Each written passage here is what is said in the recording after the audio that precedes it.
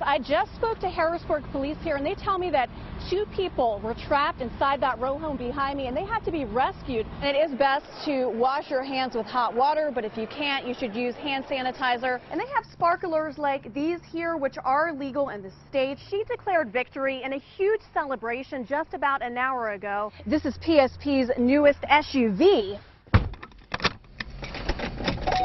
The color going from white to gray. This may just be a piece of wood right now, but what's here in this woodworking shop now is going to impact hundreds of lives. Computer vision syndrome becoming more common. A Terry County woman hopes to have this mailbox full soon. Chris had to use about 2 rolls of this Gorilla Tape to keep his wheelchair from falling apart. But that's not something he's going to have to worry about for much longer. Boats just one of the things here at the show this year. Another thing, security. He's having some transmission problems with his car. What was his name on Roseanne? Dad. Dad. Working for you in Camp Hill, I'm Dawn White, ABC 27 News. Well, Mike and Alicia, leaders here in Dauphin County, say heroin use is about the same, but they're seeing a shift towards cocaine and meth over the past 6 months. April 14th, 2002. The day etched into Richard Wright's mind the last time he used drugs or alcohol. I started using at the age of 21. Mainly it was alcohol, then it was marijuana, then it was snorting cocaine. Richard is raising his grandson after his daughter got addicted to drugs. They would go get high, and then they would sleep in the car. He hasn't used cocaine or any drugs for 15 years. But the drug is making a comeback in Dauphin County. All the drug cycles are based on availability and cost. Those here at Dauphin County Drug and Alcohol Services say as police crack down on heroin, sellers and users look for something else. More dealers in bigger cities are starting to deal cocaine rather than heroin. Heroin has with the drug delivery resulting death, has a pretty big consequence to it, so you get out of that business and go to cocaine. And potentially serious health problems for users. Cocaine, you can overdose and die on that because it affects your heart. The department has seen about a 30% increase in cocaine use over the past year, and an increase in meth use in rural areas due to manufacturing. All drugs are a problem, not just opiates, not just heroin. It's all drugs are an issue. We only have today anyway, so my mindset is get through today and look forward to tomorrow. Richard Wright now runs his own rehab center for women in Steelton, and he says one of the most important parts to recovery is surrounding yourself with a good support system. Working for you live in Harrisburg, I'm Dawn White. Alicia, back to you. To raise money for a military charity. 11-year-old Destiny Guthrie goes over her homework assignments with her mom, Rebecca. The 5th grader is working hard to be a straight-A student, but she has a major hardship in her way. Unfortunately, we're broke right now. I was kind of freaking out a little bit because I didn't know what a shelter was. It's hard, but you always have to find the reason to just keep going. Destiny, her mother, and 14-year-old sister moved to York from Baltimore for a fresh start. They're staying at the York Rescue Mission's Women and Children's Shelter. This family is among thousands in the Mid-State who are homeless. Are you currently in a safe location? Sonia Pitsy is the Education for Children and Youth Experiencing Homelessness Region 3 coordinator. What they have in their life can fit into their backpack. She works with students and school districts to provide them with some of the resources they need.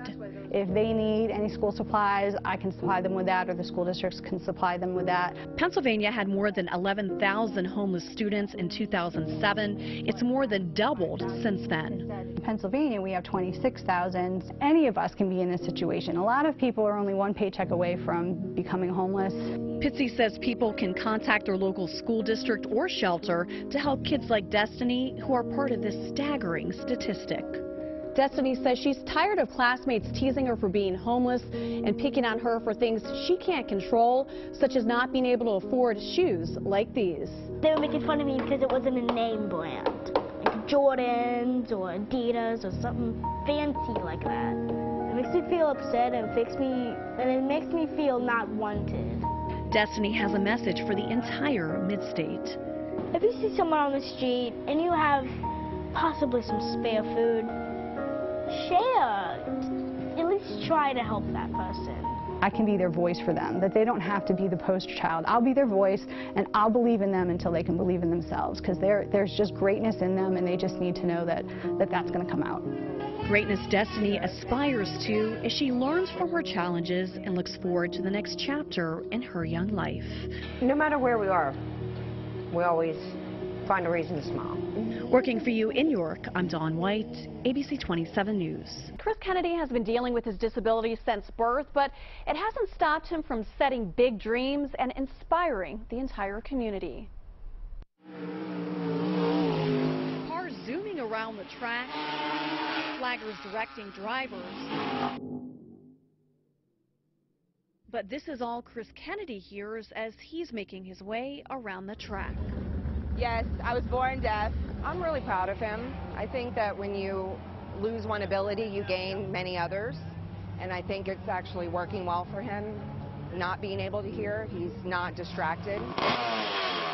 It's working well for Kennedy. He's won 2 national sprint car titles, almost 70 kart wins, and more than a dozen wins in sprints. He's also one of the first deaf sprint car racers in Pennsylvania with an almost completely deaf pit crew. Like, I don't know, some people think that deaf people can't really do things or that they can't help, and so it's kind of cool that Chris is promoting that, just believing in other people and helping other people. Chris is probably one of the nicest guys you'll ever meet. I've just grown attached to him because it just makes him so, it's just cool. I mean, I don't know that I could drive a car without being able to hear when I need to shift or if my engine's letting loose.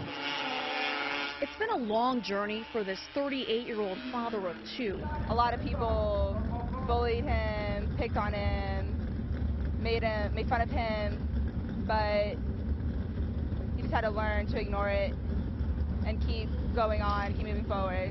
Chris has challenges when racing in this car. He can't hear when something's going to go wrong, but like everything else in his life, he doesn't let his disability stop him. Chris has been racing for 12 years. His wife Kelly hoping he can be an example for those who can hear and those who cannot.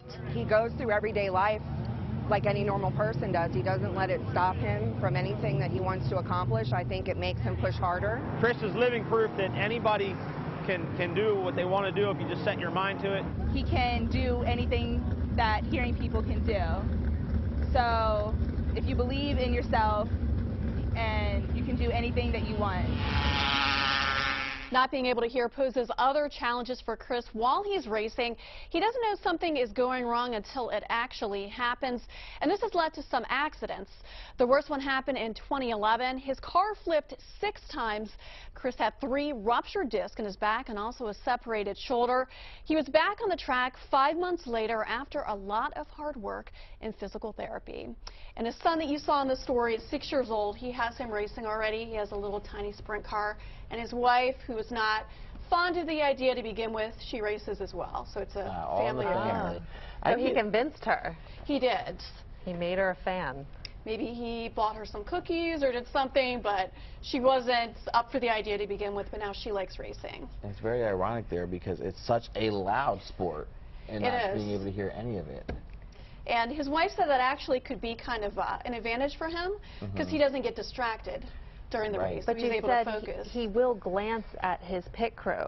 He will, you know, see them signing to him while he's racing. That's how they communicate. His pit crew is mainly deaf, so how they communicate before the race and during the race is they actually sign to each other, so he can see them across a room. ABC 27 News Daybreak starts now.